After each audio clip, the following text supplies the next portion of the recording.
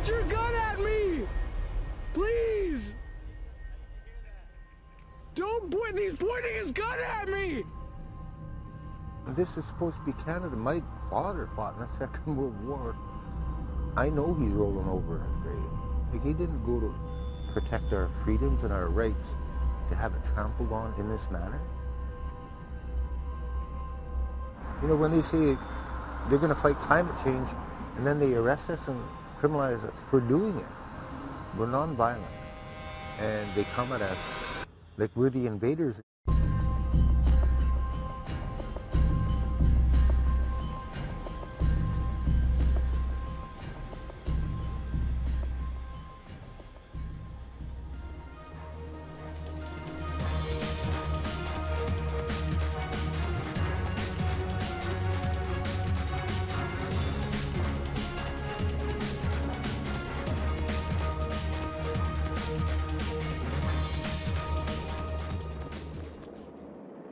5 months ago, 30 people arrested, opposed to a pipeline pushing its way to completion.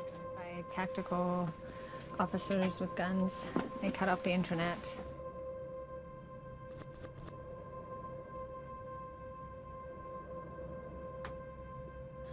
Police are seen busting through the door of a tiny house like a scene in The Shining, weapons drawn.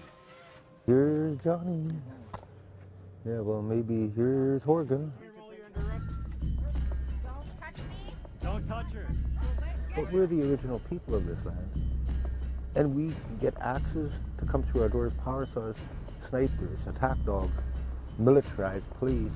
And then 5 to 8 times a day, there they are, coming into our villages out there and just kicking open the gates and coming in and saying, oh, this is for public safety. It's a third militarized police action used to clear the way. Dozens and dozens have been arrested, some multiple times. APTN Investigates has been on this story for 7 years. On this program, we will travel backwards through time. Our lens capturing a people determined not to quit and the reasons why. Where's the humanity here? Like, we're non-violent, and they come at us like we're the invaders, and yet they are willing to shoot us. How many times have we stared down the barrel of a gun? Have you ever had a sniper willing to shoot you? Don't point your gun at me! Please! Don't point, he's pointing his gun at me! February 7th, 2020. The man you hear is Denzel Sutherland Wilson at the Giddendam checkpoint located on Wet'suwet'en land. Take your gun off of me! Settlers call this kind of thing a blockade. Wet'suwet'en call it a defense against an invasion. The police see it as a criminal act and move in. You have a choice today. You can be complicit in the destruction of the future for your own children, or you can do what's right. 20 kilometers up the road, the police raid the Unistoten camp.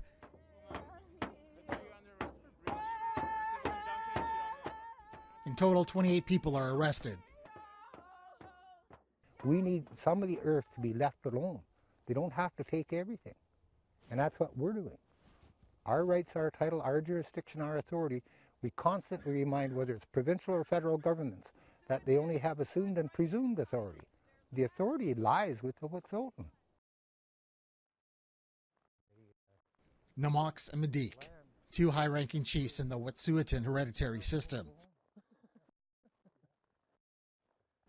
Over the last 5 years, Coastal GasLink has been pushing to build a pipeline through the Wet'suwet'en territory in British Columbia. Today, the chiefs are back at the scene of what they call an invasion. Yeah, it was so disheartening to see all this take place. But there's not a damn thing we can do about it, because that injunction that they had was, to give them the right to do that. But we didn't give them any authority to be on our territory.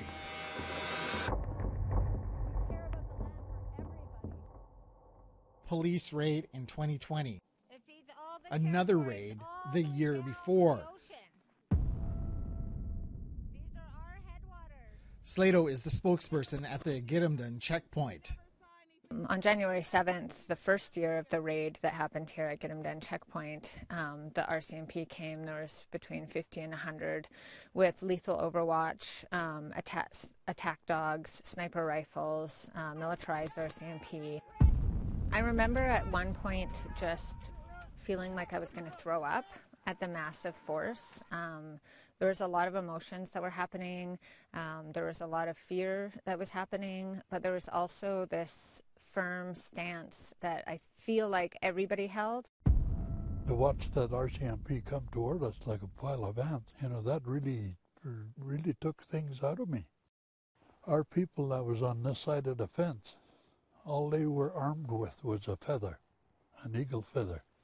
That's all they had. They had no weapons, nothing.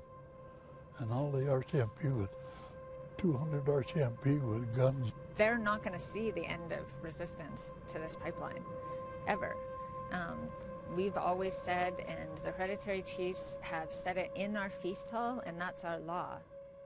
Tyendinaga Mohawks block railroads in Ontario, sparking nationwide solidarity protests. Arrests are made at the Port of Vancouver and the Delta Port. The BC legislature is occupied by youth. After being arrested in 2019, Slato was pregnant during the second raid, showing support from down the road. The RCMP continue to be out here harassing us and surveilling us. They regularly drive up to my home where I have my children. They regularly come by the camps, all the camps, and harass people and surveil people. The Wet'suwet'en were surveilled for years. This from a federal threat assessment in 2015. The faction is led by an Aboriginal extremist who rejects the authority of the Crown over his perception of what constitutes traditional territories.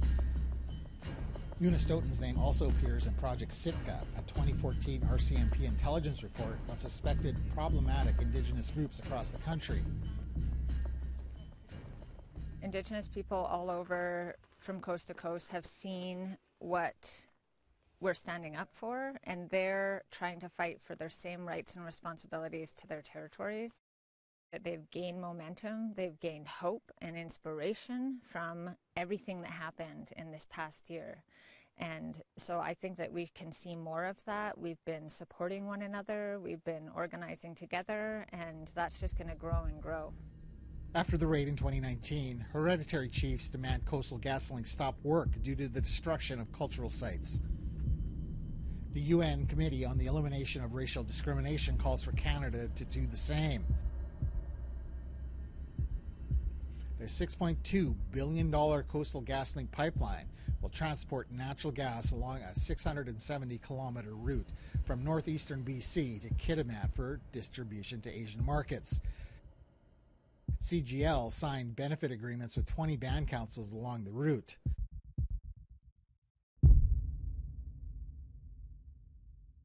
In the 1997 Delgamuukw case, Peter Grant argues the courts legitimized the hereditary system. And so it was not brought by a band council or a chief in council. It was brought by the hereditary chiefs. Now that's very significant today because no court, not even the trial judge, rejected that the hereditary chiefs would represent their houses and their clans and the nation. I am Chief Namox. I currently sit as the highest ranking chief of the Tsayu, the Beaver clan of the Wet'suwet'en Nation. Chief Namox is our guide through Wet'suwet'en territory. The man knows his land, the names of every stream, every river, every mountain. Namox insists their ways were never lost. We're one of the last in Canada to have European contact. So even when they outlawed the potlatches, our feasting system, we simply did it on the territory. I'm very confident in my name. I know the history of it. We know where it comes from. We know where it started. We know who held it before. And it's never ever been lost, and there was never that disconnect. The feast system is their law. It's how they govern. With rules and protocols intact, the Wet'suwet'en asserted they still controlled their territories. In January 2020, the hereditary chiefs flexed and tried to evict Coastal GasLink. And it's clearly acknowledged that, yes, consent is required. So how does that fit with the economic force of a pipeline and those kinds of pressures on government? I wish that we could say, well, the battle is over. I think it's advanced on Indigenous rights and title, but the battle isn't over. Delgamuukw proved histories and laws were interrelated, but failed to grant title, which meant the eviction could be nothing more than symbolic. At the end of the day, the elders in the Supreme Court saw the Supreme Court decision as a big victory, and it was. What happened? Well, what happened is that the government created a treaty process that was in a narrow framework. They were not open to what does this mean? Let's have a conversation about how we are going to implement your title, and you have to prove each piece.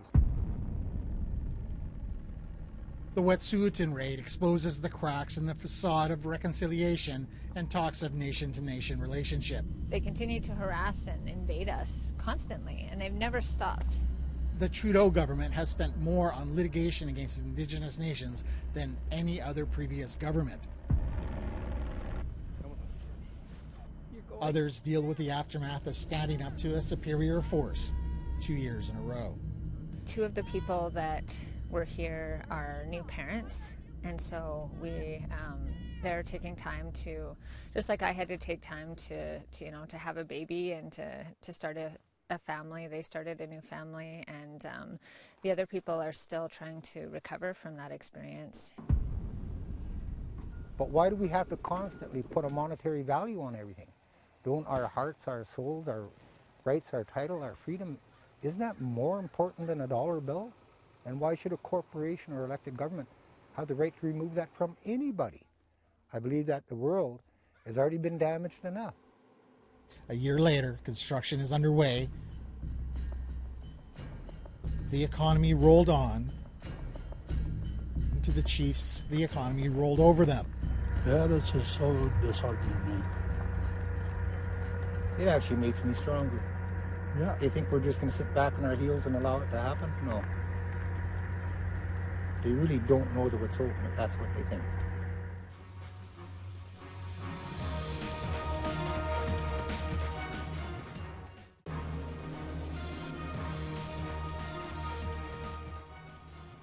With the very little we have left, our clan decided that no, we didn't want these pipelines because this is only 2 areas that are not impacted, and we still use these areas.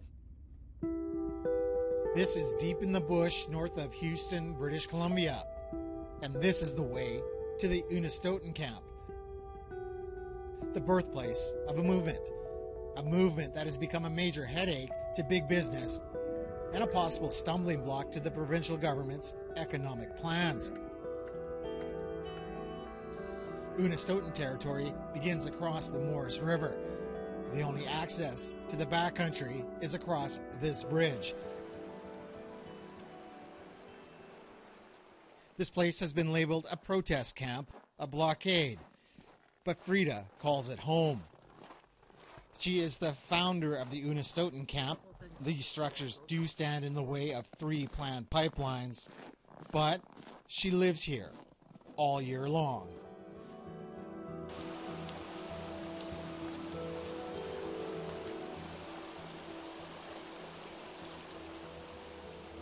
It's a quiet morning. Peaceful.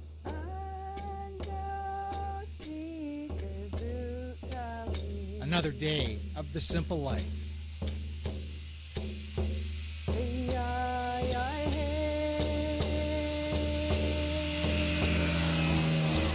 And it's time to check the trap line.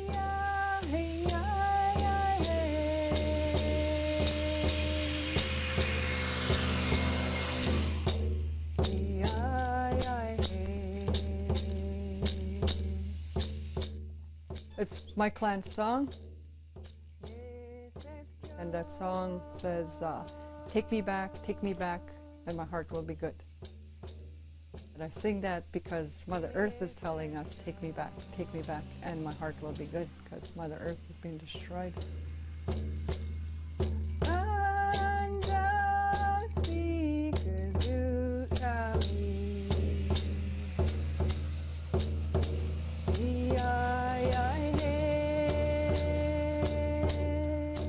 where the trap line's set is part of Buddhist territory, and my ancestors have trapped this area for thousands of years.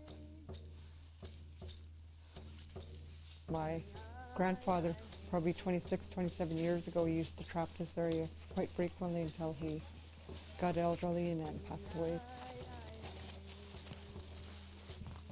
Oh, the trap's right out, so we got something. Yep. Marker? Nice one. This is line 2 though, eh? Yep. So do we just get here? It's a marten. It's a pine marten. That's predominantly what we trap in the winter. This was always used as the primary trapping, because this is where all the fur-bearing animals are. In our other territories, mostly we call our hunting camps. This has always been the trapping one. Sounds like we're having surgery. Huh? Sounds like we're having surgery. They're trying to infringe on our right to do the very thing of trapping, hunting, berry picking, because their proposed route is going to impact all of that from my people, so that's the reason why we're making a strong stance.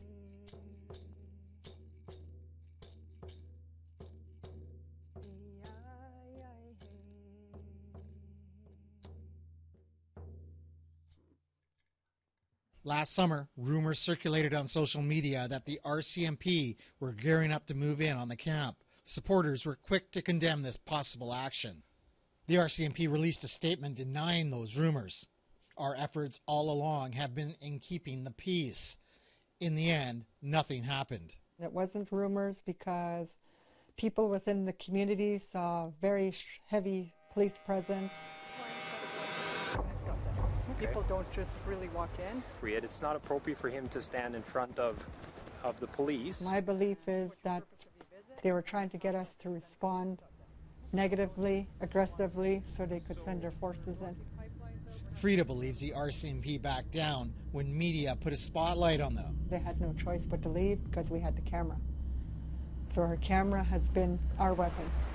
We allow us to access the territory here today. We would hope that the blockade across the Maurice River Bridge would be removed. That would be our preference. It's been approved, and it's the route that's been agreed to with the 16 First Nations who we have our agreement with, and we believe it's the best route for the Pacific Trail Pipeline project. Our preference is to be able to engage through discussion and dialogue in hoping to resolve the matter. We brought you an offering. We've left some water, some tobacco. Company officials went to the camp to try and talk to Frida and her supporters. They didn't make it past the bridge. Their gift of tobacco and water rejected. The idea on the tobacco and the water was suggested by actually one of the hereditary chiefs who reinforced that we think you should do this. So anyways, I always appreciated his insights on that because that wasn't part of the plan. I'm asking you if you understand the protocols to enter Unistoten territory. TransCanada threatened to go to the police after their company workers were kicked off the territory by supporters. Today, we will be filing an incident report with the RCMP. Company officials now say they want to negotiate. TransCanada did not provide anyone to appear on camera, but in an email, a spokesman wrote, "We'd prefer to talk with them in a meaningful way." The police never did enter the camp, but that doesn't mean people still don't feel their presence. I want my grandkids to come up here, do what we're doing. We're not criminals. We're peaceful people. We're Wet'suwet'en. BC's premier promised an economic windfall due to LNG development. Now tough questions are being asked about the viability of those promises. Christy Clark fired back at LNG opponents, calling them the forces of no, afraid of change, afraid of the future. One of those naysayers is Green Party MLA Andrew Weaver. He says the world doesn't need our gas. There's already a glut. I would suggest that we are not going to see any major LNG development in BC anytime soon. I've been saying that since 2012, and I think we've been, sold a bill of goods as British Columbians. Construction came to a halt just a few short kilometers from the Unistoten camp, and the plans to restart in the spring have been put on hold. it's time for probably industry to pause and to assess what is the appropriate pace of bringing these projects forward. We've thought of that, like what if the pipelines don't go through? What other opportunities do we have? So that's sort of what the economic development arm is doing, is pursuing other business ventures. One of the reasons some First Nations say they can accept LNG pipelines is because it's touted as a green energy source. It's cleaner energy than coal. I think after seeing the pollution in China, I could see that it's a win-win. You know, we're helping out a country we're going to help decrease their pollution. But Weaver is quick to criticize that notion.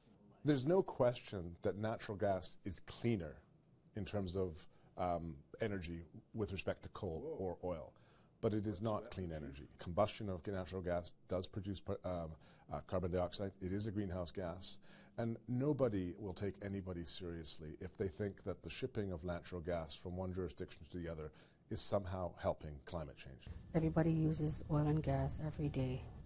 It's being responsible, finding responsible methods in delivering it. I think that's the strongest message that we can give, is that it's about balance. Yeah, I had a house in Prince George. I had a business that I ran. I had savings in that business, I had personal savings as well. And I just abandoned all that to come and live out in the bush. I regret that it took me so long to get into this.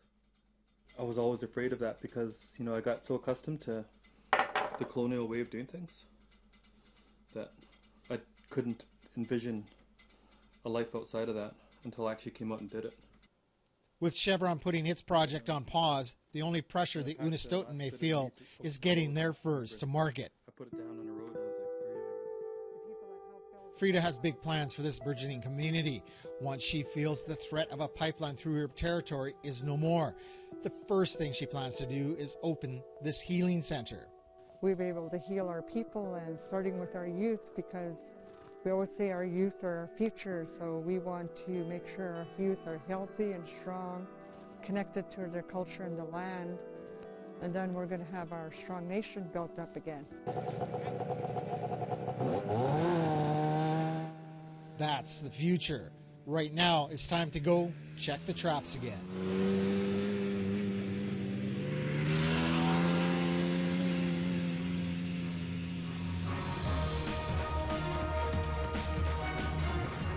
How are you feeling now that you just got a date set? Hopeful. Just knowing and sort of reliving how much he suffered over the last 10 years. And I know how hard it is, having all the ducks in a row and having everything just set up so that there's no looking back.